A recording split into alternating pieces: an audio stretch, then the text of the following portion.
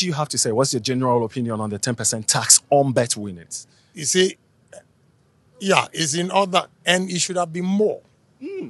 Yes. Yeah. Let me give you an example. If you go to America and you win.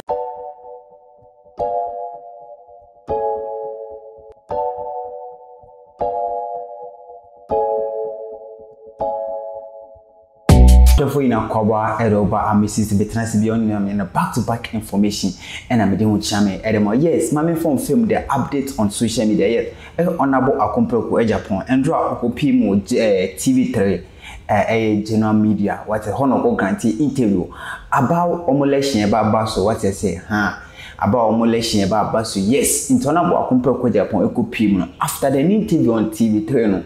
Ye chain wa bonti ebon exclusive no ni atemeda bonti a youth no bi akon ebi mo han bebre bet mon sensem na onabo Kennedy Agyepong de obi ani so onabo de oye the voice of the youth ye ka the voice of the youth onabo ye the voice of the youth ne fele no all because of ne nsemi o keka no youth ne penasem ena ye chain wa bonti bon exclusive under 2 minutes eni ebi san so onabo sisi a government ashembra.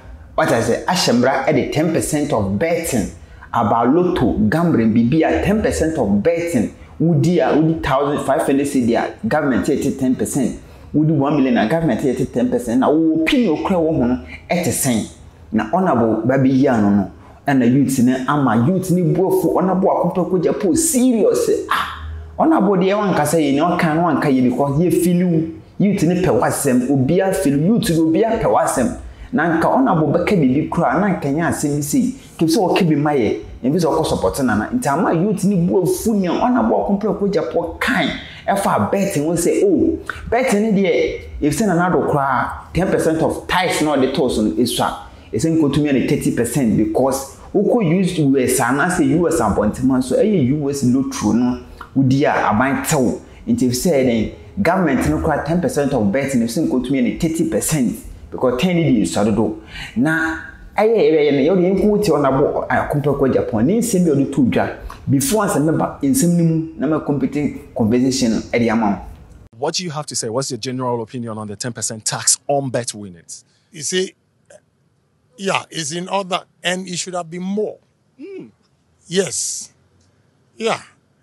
Let me give you an example. If you go to America and you win the US lottery, a billion, you take home about 600 million. Wow. Yes, check. That's about 400 million. Exactly. Why? Because it's free money and it's taxable. So 10%, they've been charitable to you. And I'm surprised as a youth, you are asking me about betting. This is voice for the youth. This is voice on the street. But look, I'll be honest with you. Betting is not anything good for your future. That is why it should be punitive to discourage the young men and women coming up to take their destiny into their own hands instead of spending time on games and all those things. It's temporal. Whatever money you are going to make today is temporal. And betting, what are you going to get out of that? So we have to be careful. We have to create employment. You wake up, very handsome man, you go out there, you are working, you get your job, you have your beautiful girlfriend, you start a family, yes. But with betting, yes, number one, the main point to make it say, none of them all the 10% of betting was the same called the tosso, tax a tosso. 10% and another just the swap. It's quite 30% because betting the use as a youth always so person Bob Brady. I don't know the bet it is when this so person ultra bet. Now or some come say on number US. What is an every man and I say every man and a bunch of crown, then you $500 or $100,000 a month per month. Into I are Kennedy Agyepong. No opposite any just say youth near any just a better youth in the room chacha. Emfa ema future ultra better unya better future be in film. What I say ultra unya better future be in film untumi nya obapapa kra wo pe no so person in the town untumi nya intumi ne ntana embobra because of better ultra no. And I'm because yes asem bi o ani asem bi o kan dey make sense kakra, but the 30% of bets no cast you can another count and I'm a youth in the both because but next time I can count it as a would quad dream ye at the toast on yes so a pupuma we be a back efim but ne and say near boys and penny say and about Compako Japan so it wouldn't amount to be.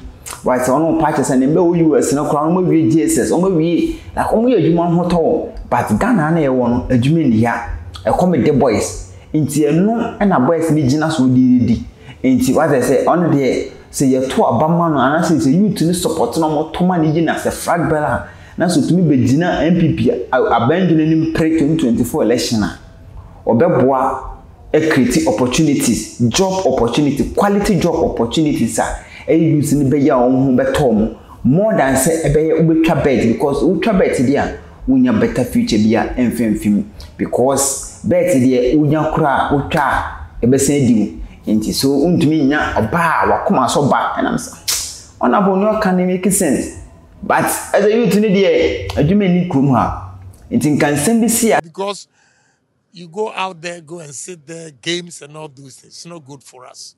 So I would advise the youth. I don't blame them now. I cannot say that the youth, they don't want to work because they don't have the jobs, no opportunities. So I don't blame them. But with me, I will create opportunities. Employment is everything. And that is what I believe in, and that is what I stand for. You see, I feel so guilty.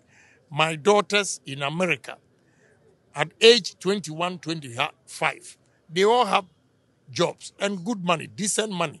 None of them makes less than $120,000 a year. 21 years. Why is it that my daughters who are Americans, after college, they make so much money? And Kennedy Agyepong, the loud man for 23 years as a member of parliament, have not been able to solve unemployment problem. I'll say that I've not been given that opportunity. So I want the youth of this country to give me that opportunity to be president. And you see the number of jobs that I will create in this country. The voice of the youth on our body. Was it Uncle Tower youth? Yes, support you so on a bit to my year, on a bit to my year. Was it think I will cook my year? Nanka senior Bassi, you don't keep craft favor youth. No, what I say, Nanka, Eden support in the more. Instead of say could be a youth because as any as to tell me no many honey into another boy about Kwaka and another night feeling no that's a one about swat and I said who are you feeling no so and cover be my youth no who signed Ezra the boy another one account there my youth in the world on about papa minia near youth in the on about social media ye chena basrane and baharan brojo no basa say oh one about one yard kwakwa say to make us bet there 10% of bet and another edit to so use to crown is can add to me 30 because chacha there untumi fa chacha mbobra and obi so chese chacha there on we twa bet there sit down there talk card there oh or the best at to range na oh no okay we some say bet from that to range in Mercedes some dey dey ana engine so say bet ni ye dia some person way bi mo pe solution bi edemaye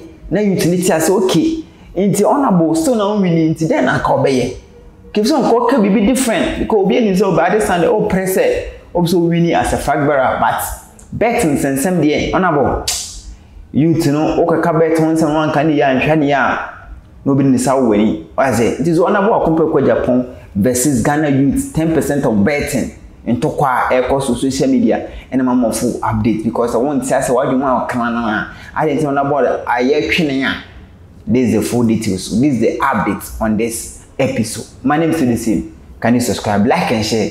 When I drop a new, will be a part of the family. AMISTY. Subscribe.